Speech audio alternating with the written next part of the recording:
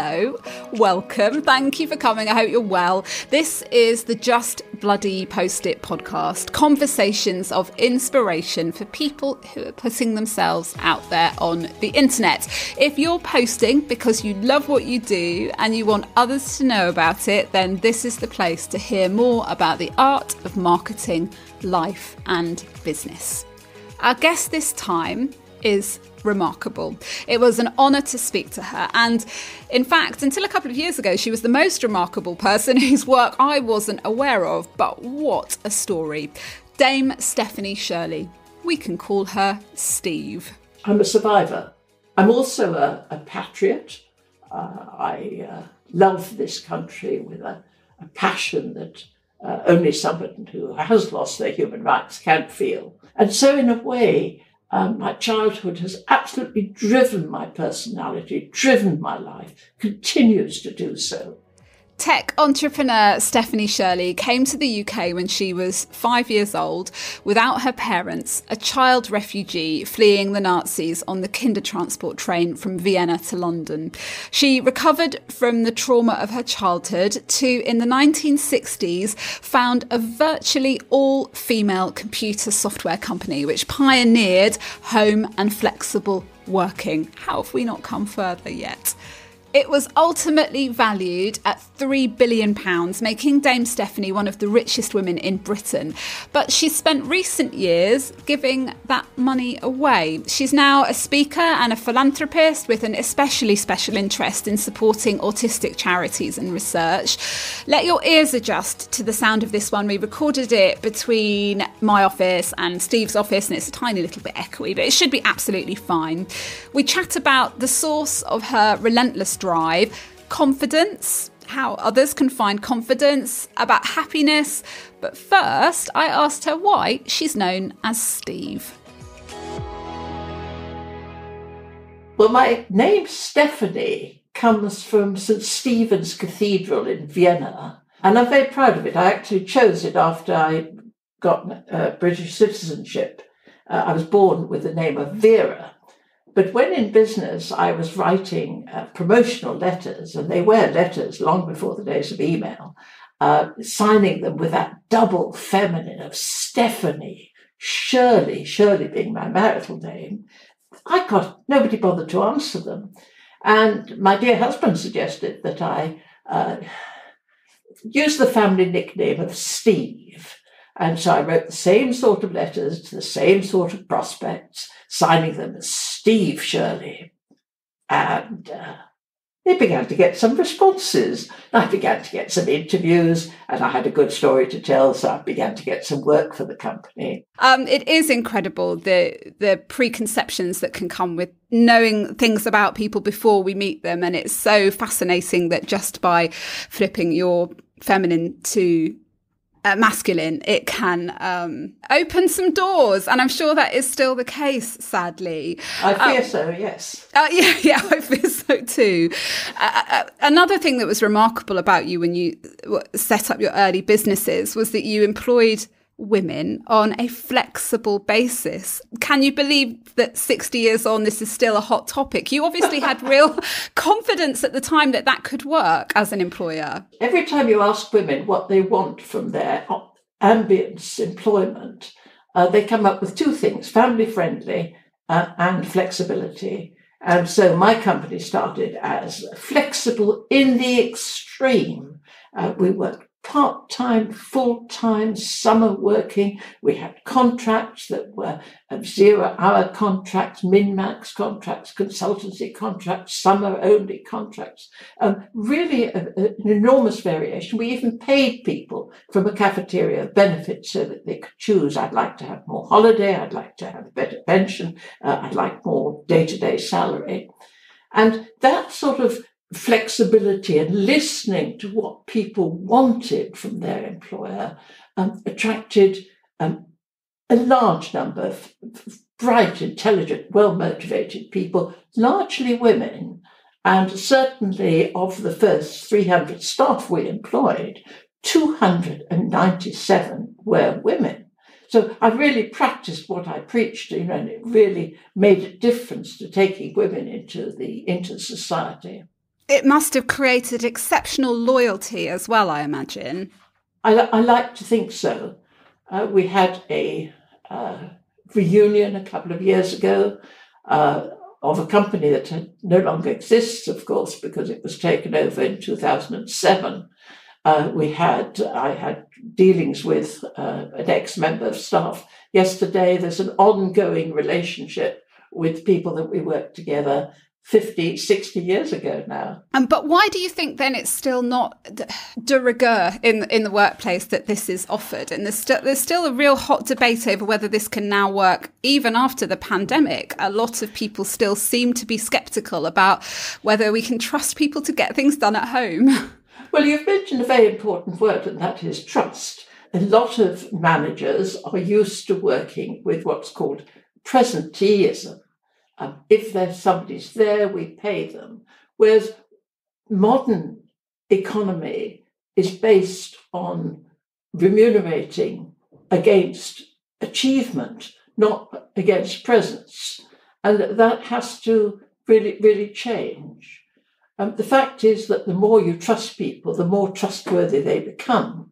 And so as we get in the habit of having to trust people, say during lockdown, because we couldn't see them, I think as we go back, we shall finish up with some sort of hybrid activity. Crisis brings out the best in most of us most of the time.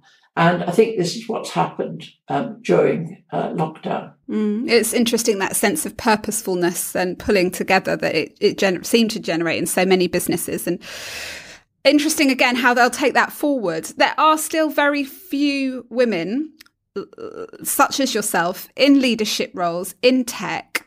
We still see a lot of white men, Mark Zuckerberg, Jack Dorsey at Twitter, Bill Gates, could go on and on and on. Would the industry be different if there were more women round the table, do you think? Or do you feel it's the type of person rather than the gender of the person? I think it would be very different. Of course, the sort of people who are attracted to work in high tech are somewhat different. But the female aspects of how we integrate humanity into our technology, that's stereotypically a sort of female way of looking at it. And I'm quite sure things would be different. You say that there are not many people, but actually I've known quite a few really world-class women. It's perhaps that they don't have the same public profile then, that I'm not so aware of them. Does that frustrate you, that your profile perhaps isn't as big as your peers, or as big as I think it should be? Maybe you don't. I don't think it should be different at all. I find it quite embarrassing anyway. But I love the challenge of rising to people's expectations. I don't feel I'm anything particularly special. I just know that I am focused. I have worked now I started work at 18, I'm now 87, so do the arithmetic, a long time. I enjoy it, I don't complain. I love my work, and I continue to do it. And if I get recognition for it, it's very pleasant, but no more than that. I would be really interested to hear what you think about social media, Dame Stephanie. This culture of online sharing wasn't something that was around when you were building your business. Do you see it as a positive thing or negative? Well, Helen, I'm certainly a 3/4 glass full sort of person. I will always see the positive. But of course, now comes the time for my confession. I really don't know very much about it. I know that you have a wonderful lady that works with you called Indeed, Lynn. I do. You do. And Lynn, operates your Instagram profile for you. So presumably you can see the benefit of marketing your personal brand, or is that something that other people have persuaded you to do? I think it's come from outside, really. A lot of the things are great fun, but it's not something that is high on my list of priorities. I'm always focused on innovation, of ideas, of thinking about the world in different ways, of entrepreneurism. I've started not only my company, but many, many projects, 4 charities, 2 not-for-profit organizations, all of which I've taken to sustainability, by which I mean that they run without my input and without my financial support. And I'm very proud of that. So that's really what I like to do. In order to grow these successful businesses and ventures, you must have learnt something about the art of persuasion and spreading your ideas, which is what we do in marketing as well.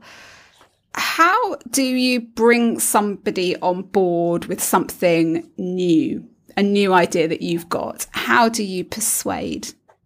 I think I'm quite naive about this. If I believe in something, I will bore you silly talking about it. But you will also get from me the authenticity of my brand, shall we say. You will get from me the enthusiasm, the fact that it's been professionally analysed, that it's been evaluated, that this is good and worth trying. A lot of new ideas fail, a lot of new businesses fail, and we have to, that's the sort of resilience that entrepreneurs have to deal with these continual ups and downs and so on. But my selling is more a question of showing people what I get from something, how exciting this is, wouldn't it be lovely? If I'm fundraising, for example, I never actually ask, and that's against all the advice that I've had. I wait until people can say, how can I help? And that seems to come fairly naturally. Fascinating. Never ask, but just show people. Yeah, I'm not sure that that's a good thing, because everybody says if you don't ask, you don't get. But I don't ask. I have a lot of energy, and people do trust me. And in marketing, you've just got to trust the vendor, the supplier. Is it your positivity, your natural positivity, that allows you to bravely try out all of these ideas in your career? No, I don't think it is by nature. We haven't spoken about my childhood, but I was an unaccompanied child refugee who arrived in England at the age of 5, and I was pretty traumatized. And I was fostered by a lovely, loving couple in the Midlands. That took a bit of recovering from. Pretty early on, when I was 5, 6, 7, 8, I just began to realize that I desperately needed to justify that my life had been saved from Nazi Europe, where so many others died, including 1 million children at that time. And that has driven my life. It means that I could cope with change because I dealt with that change. I did deal with it. New language, new food, new parents, new nationality, new everything. Having dealt with that, nothing much throws me anymore, Helen. It's not as bad as my childhood. And I've also lost our only child. Nothing much can match the horror of that. So I have that resilience that knowing I have coped with pretty bad things in the past. I'm a survivor. I'm also a patriot. I love this country with a passion that only someone who has lost their human rights can feel. And so in a way, my childhood has absolutely driven my personality, driven my life, continues to do so. And if that answers your question, that's where the resilience comes from. It does. It's incredibly moving to hear the way you speak about it, and it continues to drive you today, aged 87. Dame Stephanie, you could really be forgiven for putting your feet up at this point. Have you any plans to, or you continue to keep moving and working and doing what you can? I like to do new things. I try to still act as a role model for women. When I was working in Saudi Arabia, for example, it was clear that I had to operate as an honorary man, they called me. And although I covered my head in the traditional way, acceptable way there, I knew that I had to show that women could do public speaking. I was talking to a lot of hospitals at the time. But yes, I intend to go on. It's a very specific set of circumstances that drives you forward. How do you use what you've learned from that to help other women come out of themselves and put themselves out there, if you like, put their hand up, say their idea and make things happen? I suppose it's by talking about taking a chance, trying it. If it doesn't work, you can always try something else. And that's the scientific method. If something works, I do more of it. If it doesn't work, I'll try something else. Not everything is a success. It's light and shadow. The pleasure comes from making something that's not predetermined, to actually making it happen and feeling in whatever way I was part of making that happen. That's my contribution to the world. And that sort of drive to give it a go means that you need to train yourself, you need to put the energy and the time in, but then you can enjoy work. Work is not just something to do when you'd rather be doing something else. Could you say what you feel most proud of in your career, either success or failure? I'm certainly not proud of my failures, but I have but made many. We learn from them. We learn from them and learn a great deal from them. And I try always to make new mistakes so that I don't repeat myself. I think in the commercial world, it was definitely taking my company into co-ownership. A quarter of the company finished up in the hands of the staff at no cost to anyone but me. And I'm very, very proud of that. I wanted to do very much more. I wanted to get it to 100%. I was inspired by the John Lewis partnership. But I failed in that, but I did get it to 24%, and that was 62% control, 24% ownership, and 62% control. There was a very complex system of voting we had. From the charity point of view, and my life today is philanthropic. I'm making social investments, giving away the money that I made in business. I think my happiest one, not that I'm so proud of it, but the happiest one is a school, Prior's Court, that I set up for children with autism. My late son was autistic, which is why I do a lot for autism. And every time I go there, it really gives me a good feel. The one I'm most proud of is a medical research charity, Autistica. And that's the one that I fundraise for now. All my speeches, book sales, all go to Autistica. Because that's doing extremely valuable strategic work that really makes a difference to people with autism being able to lead long, healthy and happy lives. In the long run, that's the one that will make more difference than a school, however wonderful it is. You're clearly unconcerned with the accumulation of wealth. If money doesn't make us happy, you've led such a long and productive life. What do you feel are the keys to being content, I suppose?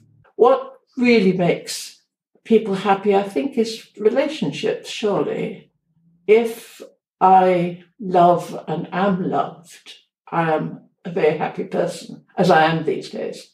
Without those human relations, I think we are existing rather than living. You talk about relationships and networking. Did you always invest a lot of time in business relationships and networking? And I guess what we do now is social networking. Do you hold much stall in that? I think business relationships are absolutely vital. I don't think you can get into partnership with organizations or turn them into customers, yet alone permanent, ongoing customers with giving repeat business. Without really good, firm relationships. And relationships take time to build up. It's not like speed dating. You really have to have that mutual trust so that you could work together in a spirit of goodwill. When there's a hiccup, something goes wrong, it doesn't matter, you have a partnership, you sort it out. So I think entirely in business, relationships are of prime importance. What makes things happen? Time, skills, tools, and I think the most important is motivation. That doesn't seem to vary whether it's a for-profit organisation or a charity. If it was easy, we'd all be millionaires, but we wouldn't appreciate it. You're a very artful speaker. I'd love some tips from you for people who have trouble with public speaking in whatever forum that is, whether it's in front of their boss or in front of people on the internet or in a room full of people. A lot of it for me comes from sheer authenticity. Some of it comes from preparation. If I'm not prepared for something, I know I'm not happy, and so I do always put that in. But the prime thing that I'm trying to do is get a clear message and then a few great stories, perhaps a few jokes. But, it's very simple, a message and some stories that people will remember. It is quite simple, wherever you're doing it, in whatever forum. How have you enjoyed doing Zoom speaking, Dame Stephanie? Because I know that's how you've had to sort of move your speaking work in the past year or so. But it's given me an international audience because I don't travel intercontinentally anymore. And so last year I spoke to Chile, I spoke to Southern Australia, I spoke to India. These exciting things, just to feel that your ideas, that your relationships are spreading out. Anybody who wanted to learn more about your life, your incredible life in detail, can buy your book, Let It Go. And what's in the title, Let It Go? It comes from a Buddhist principle of not letting the rancor of the past spoil the present or the future. And I felt I needed to learn to let it go, to forget my refugee start and become a happy person. I also learned to let my money go, and I've had more pleasure in learning to give it away wisely than I had in making it, and I enjoyed those years as well. It's almost a sort of lifestyle. Let it go. It's not a question of amateurism, just that it doesn't matter, but let it go, move on, try something else. We always have to let that go and move on. And I've learnt that the hard way. When I stopped leading my own company, that was a big transition. I had to learn to let it go. You said that you had to decide to let your refugee past go and choose to be happy. I was just wondering whether you felt that you had to make that conscious decision at different points in your life. I had a lot of mental health problems. So I had 6 years of analysis at a very good Tavistock clinic in London to help me get through the trauma of the past. And they did succeed. And I am now a happy person. And I put that down to that treatment that the National Health Service gave me for free, all amazingly, when I was 20 or something like that. And I felt I wasn't fit to marry until I had finished that treatment. So I must have started at 19 because I married at 26. I always move on to the next thing. And during lockdown, what could I do? I couldn't go out. And I decided to put together another book called So to Speak, which is an anthology of a selection of my speeches over the past 40 years. So some of them are quite historic interest.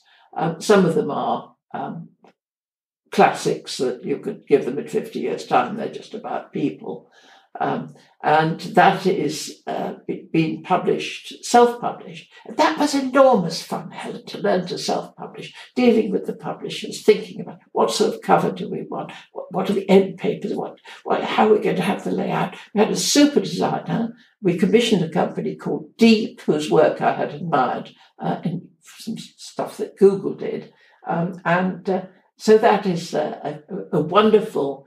It's a coffee table book, I suppose. You'd never read it from start to finish, but you'd have it lying about and pick it up if you want inspiration. Lovely gift to give to thoughtful friends or business associates. Yeah, sounds wonderful, and I love the world of self-publishing and how it's so freeing and open, and the barriers are taken away. You don't need anybody's permission in order to put out into the world what you wish to put out. Just before we go, are we allowed to talk about the fact that Let It Go is being made into a film? Well, sadly, with the pandemic put paid to that, but rather more excitingly, we're working with the Development Partnership on a mini series, which would, allow time to tell the whole story of my refugee start and business and autism, my late son, and philanthropy. And to go for one of these streaming services, Netflix or Apple. And so we're very excited about that, waiting to hear. I think we've got a meeting in September to see how that has gone. To get it out at that level would give me a great deal of satisfaction. I can't think of a more worthy story. Dame Stephanie, I'll wrap it up there. I'm so very, very grateful for your time and generosity in telling your story to us today. Been a pleasure talking, Helen. You can read all about Dame Stephanie Shirley's life in her autobiography, Let It Go. There's a link in the show notes, highly recommended, and it's going to be on TV before long. I'm absolutely sure of that. We can't all be like Steve. We haven't experienced what she did, but we can do something brilliant that she does so well, and that's listen to the people that we work with, whether it's colleagues or clients or people in our audience. Really listen to what they want and trust them.